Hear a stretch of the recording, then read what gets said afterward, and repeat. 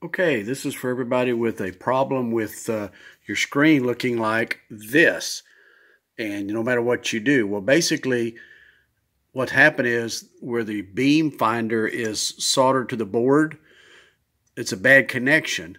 So what I did was I'll go underneath the switch here, and I cram the little thing in here, and I'm going to glue that in position.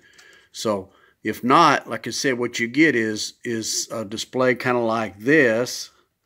Or if you have a signal on it, it would actually only be about this big. Anyway, before you go looking through and adjusting all the other parts, you could always check the power supply right here, real simple, right in front of the supply. There's jumpers right here, down in here. They show you all the voltages. And you could also need to check right over here, make sure that these two wires, there's two vertical, and on the very bottom, there's two horizontal leads. You can look there to see if you're getting a signal.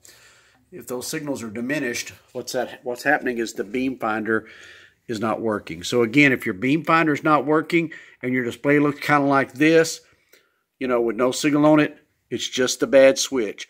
Wedge something underneath the beam finder, glue it in place, because in reality, you cannot get to the circuit without taking out the boards, and I didn't want to do all that. So hope that's a lot easier than trying to troubleshoot everything. I went through the whole circuit and finally figured out that the beam finder wasn't working. So this fixes the problem with the 2235 tektronix scope. And when you